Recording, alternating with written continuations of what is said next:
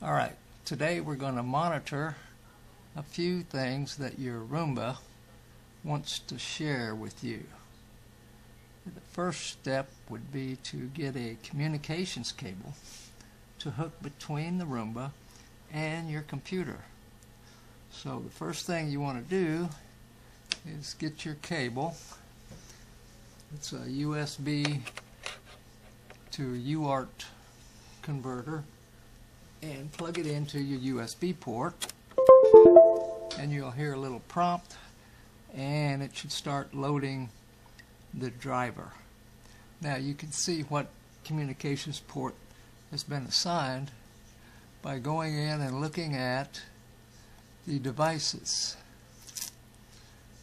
through the control panel.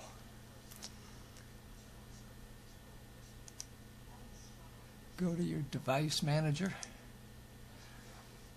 go over to your COM port, and boom, USB serial port is assigned to COM 3. So remember that for your next step. So we can get rid of that. Now, hopefully you've already downloaded a program called Term, which is a free download off of the internet. So we can start that up, and we want to connect to a serial port, and luckily we only have the one to pick from, so we'll choose that one. Then we can move this a little bit. We can make this terminal screen a little larger so we can read the ASCII text that's going to be pumped out of it. Go over here to setup and set up our communications parameters, and it's going to be COM 3, yeah, we know that. We're going to be at 57600 baud, 8-bit, no parity, 1-stop bit. That's all good. Then we can also change the font size. I like to use bold, and a size of 14 is not bad, so we'll do that. Now we can test the communications between the Roomba and the computer by plugging in the connector that goes into the side of the Roomba.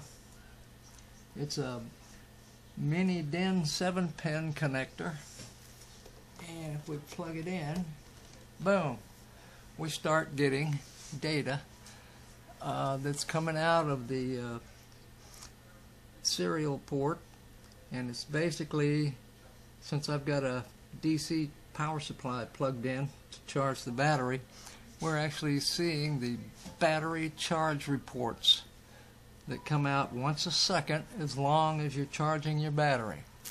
And we can see by some of the data on here, we're at minute 22. We've got 15.2 volts going in. We're charging at about 1 amp. And right now we're at Celsius 19 degrees, which is not very hot. So we're doing good. But I might mention this is also a lithium battery we're charging, so it won't get very hot. Anyway, that's what we do to set this up. And then later I'll show you how to put the Roomba. This one happens to be a Disco 4210. I'll show you how to set that up so it can tell you what might be problematic inside of its operation.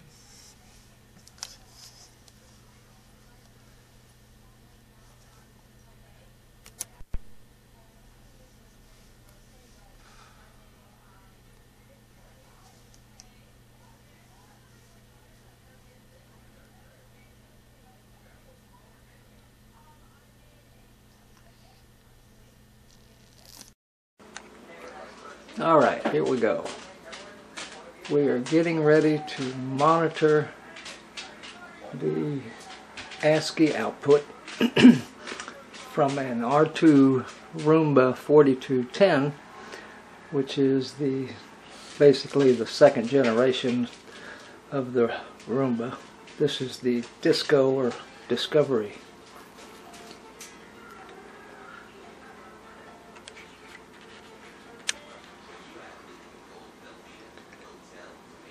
And basically our setup here to monitor the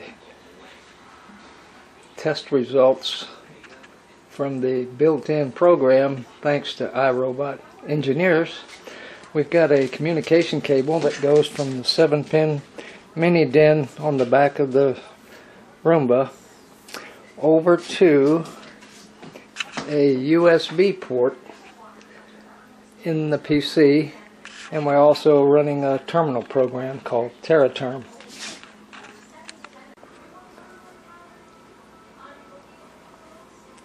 Alright, we want to get the Roomba into diagnostic mode, or the built-in test mode, and to do that we hold down the 3 buttons, max, clean, and spot, and then we press power button and listen for the ascending and descending tones, and then release everything, and you're in the diagnostic mode. And now I'll switch over to the computer and we'll see the rest of this. Alright, so we've basically got the Roomba Discovery into the bits mode, or the built-in test mode, and the first test that comes up, you can see, is going to be the LED test 0. I'm going to go backwards here so we can see. Alright, test 0 LEDs is now sitting and waiting, and it displays all the LEDs and what colors they can be on the user interface, which is the power, the spot, the clean, the max, status LED, and the dirt detect. Now we can sequence from one test to the next, or from a higher numbered test back to a previous test by pushing either spot or clean. Now spot takes you all the way back to the beginning, and clean will advance one test at a time. As in right now we see factory test 0 LEDs. Now if I press clean again, we're now at factory test 1, the bumpers, and the program is waiting for the user to press the left bumper. When you press it, the spotlight lamp LED comes on, and when you release, you'll get a pass indication. So the left bumper sensor is good. Now it's waiting for us to press the right bumper sensor. So we press that, and the clean LED lights, and when you release the bumper, bingo, we get another pass. Now if you want to, you can go back to the bumper test again by pressing spot and then clean, and then we can do this. We can repeat the test again just for our own satisfaction. Now let's go to the next test, which is the cliff test. This first cliff that we want to check is the left side. So you can basically raise the left side of the Roomba up and then put it back down, and it'll basically pass the test. And also it lights the spotlight on the left sensor. Now he's waiting for us to do the right side, so I'll just raise up the right side.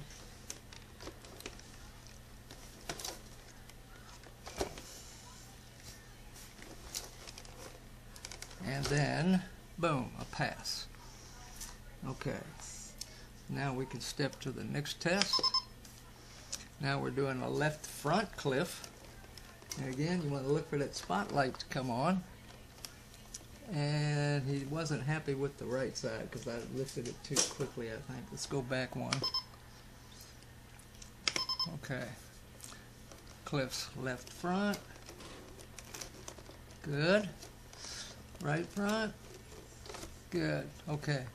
And we just continue going down going up each diagnostic test to see what's happening with the particular sensor or motor or whatever. You just keep stepping through.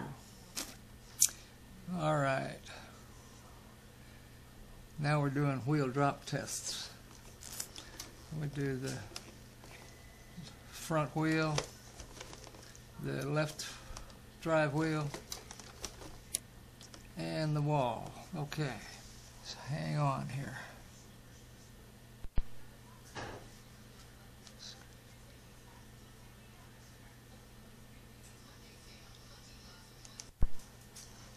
All right, let's see.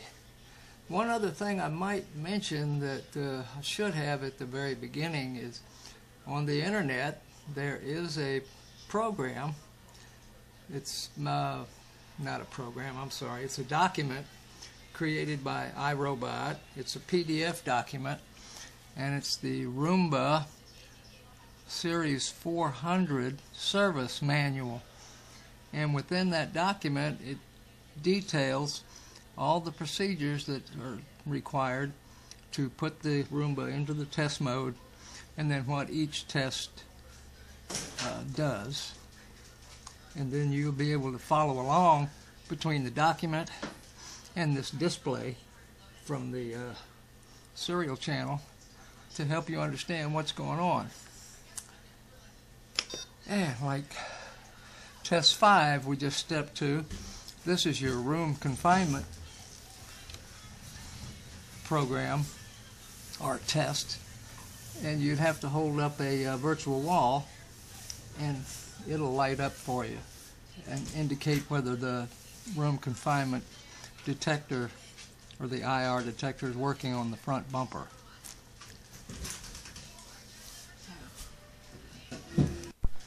Alright, I went to look in another room for a virtual wall for the R2 series Roomba, and I don't have one, so I'm using a remote control, handheld Roomba remote control. And if you push the forward or left right arrow, it will light the clean LED indicating that the IR sensor is working. So now we can step on to the next test. Okay, now we're looking at the battery test, and the display indicates we're at 14.9 volts, 21 degrees Celsius, so we're in good shape there. Voltage is good, temperature's good, so that's a good test. Now we got left wheel test is running, and we can hold our hand over it to stall it.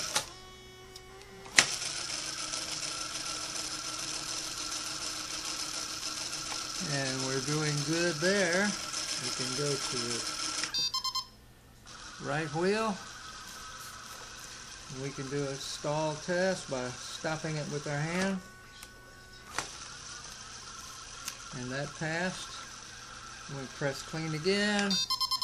Now we're going to test the encoders inside the wheels. And you should see the spot and clean LEDs flash intermittently, indicating it's detecting the revolutions of the wheel.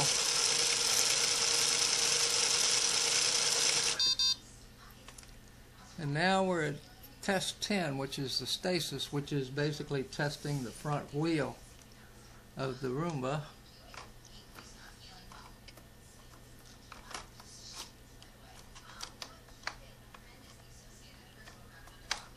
And this stasis is not working on this guy, so we've got probably dirty contacts on the micro switch that would have to be looked at, because the stasis should be detecting the front wheel spinning, and I can hear it. It's not doing good. So the micro switch is probably got dirty contacts or broken wire.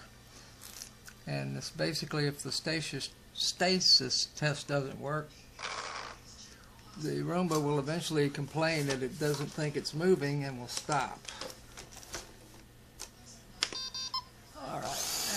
the main brush is running, and we can again do a stall test.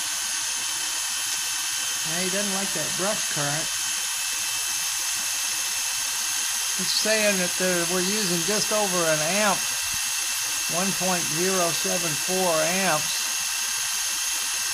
and it's expecting not to use more than 566, or a minimum of 208. So the 566 and the 208 are reversed on the display. But that's basically what he's saying, is that this motor is using too much current, so it needs to be cleaned or replaced.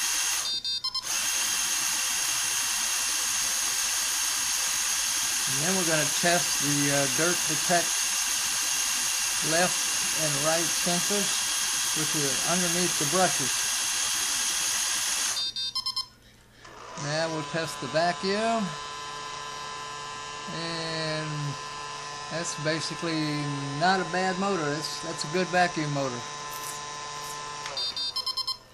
And here we go with the side brush, and we will see if we can do a brush motor stall by stopping it.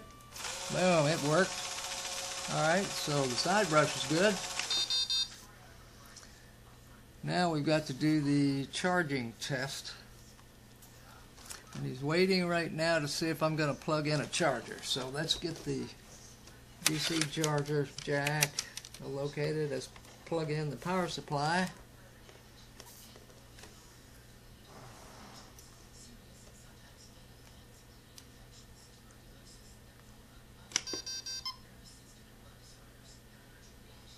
And he's detecting the charger, and we basically got a pass on that.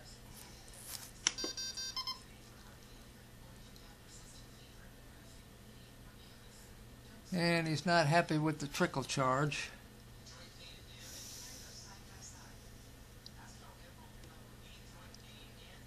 Because the maximum is 71 milliamps and we're detecting 78, so it's a, of course this is a lithium battery, so it might have some effect there.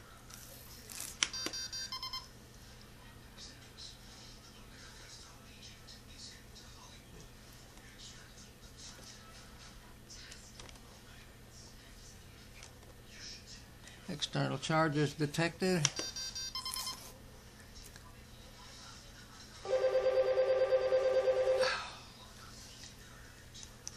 And the phone's ringing, so hang on. Alright, I'm back. The phone just ringing away over there. Let's see, we can press clean again and step to test 20.